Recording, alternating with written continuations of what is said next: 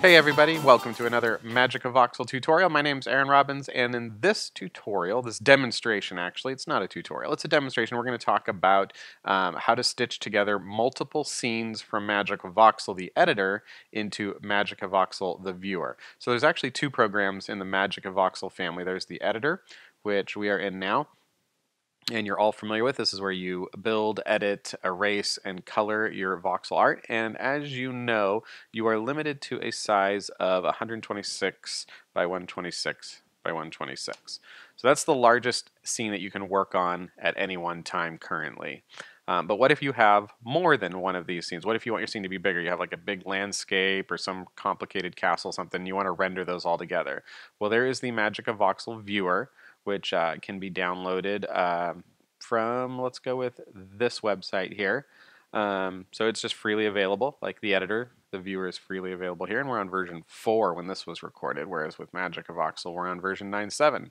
Okay, so you download that, and if you open it up, it looks very similar, except for there's no editing features in the MagicaVoxel viewer. There's just rendering features. And one of the features of it is that you can stitch together multiple scenes that were edited and or created in MagicaVoxel. So today we're going to look at how you do that. So let's go ahead and go back to MagicaVoxel, and we're going to load up Monument 1, which just comes with the program. So if you download MagicaVoxel, you will have this over here in your models thing. It's one of the sort of sample or default models that come. All right. So the first thing I'm going to notice, we're going to stitch together Monument 1 with Monument 9, and this one has a nice ground plane, which I like, and I want to stitch that seamlessly together with this one, and this one does not have a ground plane.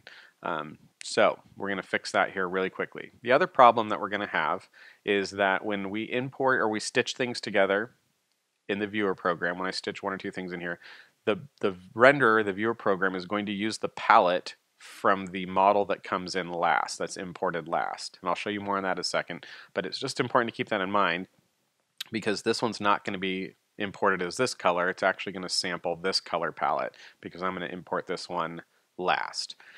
If I imported this one last, then all of these colors would actually get sampled from this palette. Okay, so one of the first things that's actually helpful to do, knowing that I'm going to bring this one in last, is to go ahead over here to your palette, hit save, and save that off as a palette. And we have it actually already saved here as Monu9 palette, so that's good.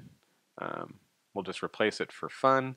And now we can go into Monument 1 and we could recolor it using that palette. So we'll go ahead and say open, and we're going to go ahead and choose that palette, the one we just saved, Monument 9 palette, hit open, and you're like, oh no, all my colors went away. It's not a big deal. All you need to do is go ahead and use this Pick Voxel color over here. I covered this in my how to fix coloring issues tutorial, so check that out on YouTube. But a really quick demonstration, just select this less than tool, or the Pick Voxel color, choose an area of the model that you want to recolor. MagicaVoxel has highlighted the swatch it wants to use for that. And in this case, I'm just going to command drag down some other color that already exists. And then I'm just going to left click on this because I want to color that, and I see that I need this one put in there. So I'm going to duplicate the palette there and maybe make it like a little darker. I don't know. We'll do the floor and make that the blue color maybe. And that looks good enough to me for just demonstration purposes.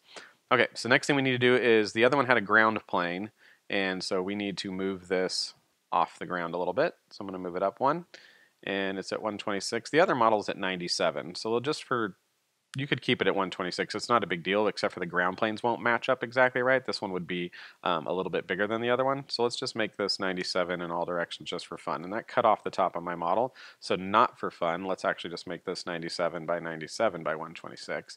And that's much better. So now we moved it up and we resized it so that our ground planes are going to match up in the other one.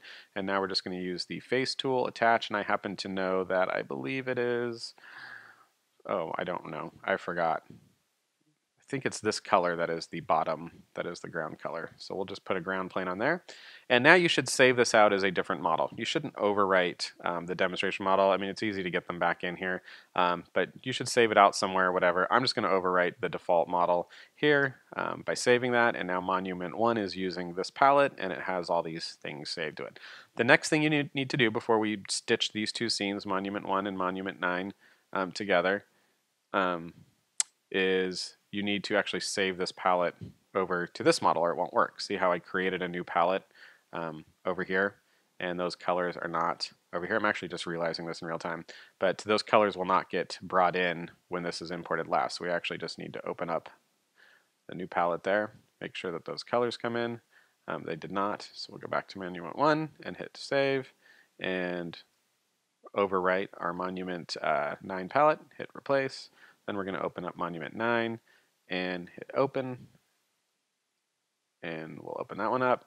We're waiting for those 3 colors to show up over here, which they did. Now we're going to go ahead and hit save. So the whole thing of that, the whole reason why we did that is that we need all the models that we're importing basically using the same palette. So you got to make sure that all the models that you're going to stitch together have the same palette saved, and that one is brought in last in the models. If they're all using the same one, it doesn't matter, but if they're all using different ones, the one that brought in last is the one that the viewer is going to use. Okay, so now that they're both using the same palette, they're both set at 97, they both have a ground plane. Let's check to see if I actually picked the right ground color really quickly. So we'll just sample the ground, and yep, that is the one, and that's the one I picked. So next we need to make a text file really quickly.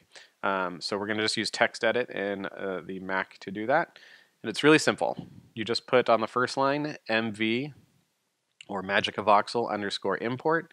Then the size of the scene, we'll just use 2048 for here, but you could certainly use something smaller.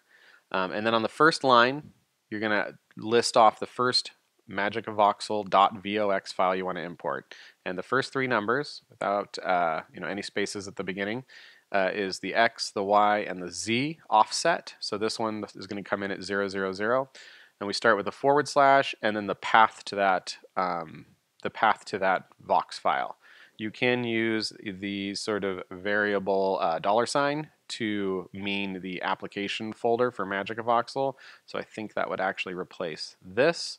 I'm just going to use the full path here. So in case you had your models stored somewhere else on your desktop or somewhere else, you would just put the path to wherever that model is right here. No spaces at the end. So make sure you have like that. Then the second line, you just list the second model you want to import. So this one, we're going to have a 0 offset in X, but we're going to move it 97 voxels in Y, and we're not going to move it up at all. And then again, just a path to that. And this is the one that we're going to use the palette for because it's coming in second. This one's going to come in first. That one's going to come in second. And that's really all there is to it. So you just need to save this text file.